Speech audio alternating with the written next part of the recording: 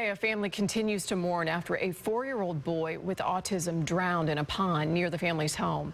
This all happened off Lois Avenue late yesterday afternoon at the Clipper Bay Apartments.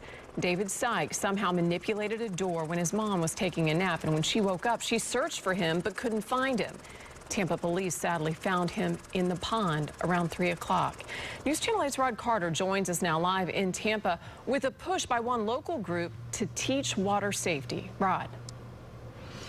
Hey, Jen, we do know that children with autism are drawn to water, and that puts them at an increased risk for drowning. Sadly, that was the case here in Tampa yesterday afternoon. Well, the Center at USF for Autism, they are working on this, tackling this issue on two fronts. It's called the Safety Net Tracking System in Hillsborough County. Sheriff's deputies tested it out for a year in conjunction with the USF Center for Autism and Related Disorders, also known as CARD. It helps track down children with autism who wander away. It really helps to zero in on their whereabouts, whether they're in water, whether they're hiding, whether they're in underground, wherever. The legislature passed a tracker bill statewide, but did not fund it. It would have paid for the equipment and training for law enforcement. In Tampa yesterday, when little David Sykes wandered away, that device could have made a huge difference in finding him quickly. Necessary, especially with this pond so close to his home.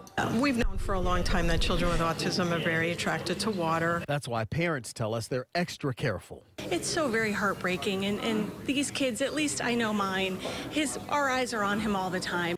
It's why CARD developed these brochures to teach water safety. And thanks to donations like this 20 grand check given to CARD today by the Inner Bay Rotary Club, soon more of these brochures will be in the hands of the parents who need them most. Anything we can do to help prevent that would be, a great thing. And so it is going to take a village.